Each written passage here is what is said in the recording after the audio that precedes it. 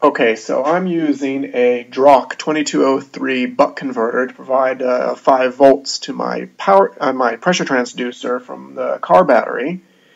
But as you can see, the converter is producing a lot of noise. This is at 1 millisecond per division. If you go down, say to 20 microseconds per division, you can see it's basically generating a 400 kilohertz sine wave that's like maybe an amplitude of 15 to 20 millivolts, but it's actually a bit worse than that.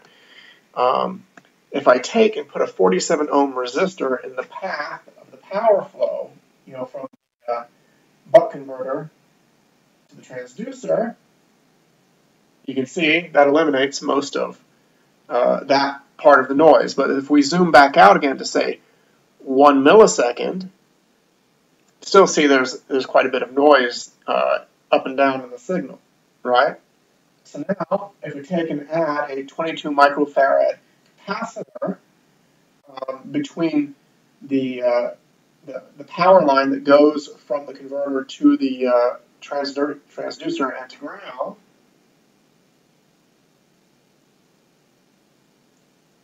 that helps to also clean that up quite a bit too.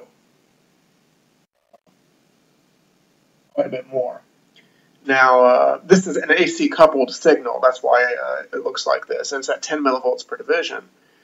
Now, which is what you're never going to use that. You're going to be looking at it probably at least 100, if not 200, and probably even 500 millivolts per division. And then you get like a very pretty clean line there.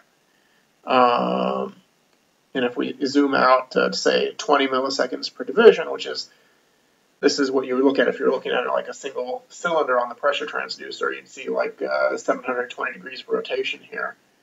It looks pretty good. If I take this off of AC coupling, there, you see we've got about 480 millivolts there. I'm going to put it down to 200, but yeah, you can see the RMS is almost 500 millivolts here. I'm not sure why it's different at 200 millivolts per division and 500 millivolts per division, but like doing run compression, you're going to probably be looking at a 200 millivolts per division anyways. And this is a really cheap junk transducer. It's got its own issues, noise issues. But that's it. That's basically how you clean up the power supply if you're using a buck converter like this connected to the car battery.